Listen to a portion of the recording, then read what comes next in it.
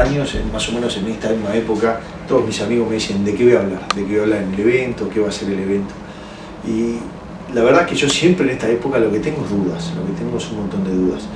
El año, me acuerdo hace unos años que me dieron a entrevistar, me decían de qué voy a hablar, y yo les decía, mira, todavía no sé, pero lo que tengo es todos estos libros, dice, voy a leer algunos de estos libros y voy a hablar de algunos de esos libros. Eso fue hace unos años. Me acuerdo el año pasado, también en esta época, cuando me dieron a preguntar, dice, ¿de qué voy a hablar?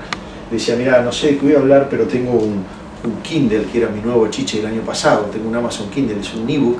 Le digo, mira, acá antes tenía 4 libros, ahora tengo 150 libros, voy a hablar sobre algunos de los libros que están dentro de acá.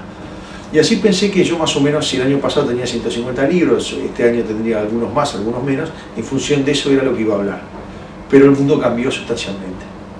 Y en vez de tener hoy, en vez de tener libros físicos en papel, o en vez de tener un ebook que tiene 150 libros, lo que tengo es un montón de dispositivos, digamos. Miren, tengo un teléfono de Google, tengo un teléfono de Apple, más o menos del mismo tamaño, tengo un teléfono que es más grande, bastante más grande, pero también es un teléfono, me sirve para hablar.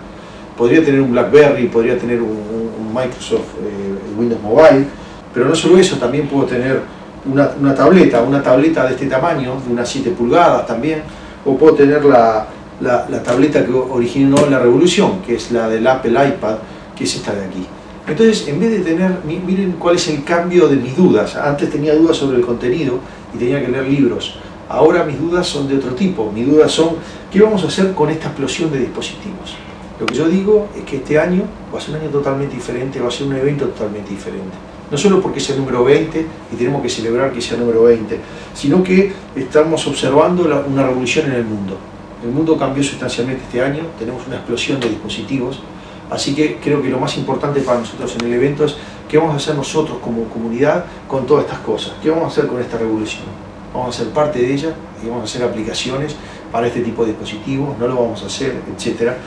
Entonces mi trabajo en este tiempo está mucho más concentrado en leer libros, trabajar en todos estos dispositivos para poder transformar esta revolución en una oportunidad para toda la comunidad GeneXus, como dice el eslogan, Making Ideas Happen Together. Lo que nosotros queremos entonces es que la gente venga al evento para que vean en qué estamos trabajando en todo este tipo de cosas y cómo vamos a transformar todo esto en una oportunidad. Estimados amigos, los espero en el evento.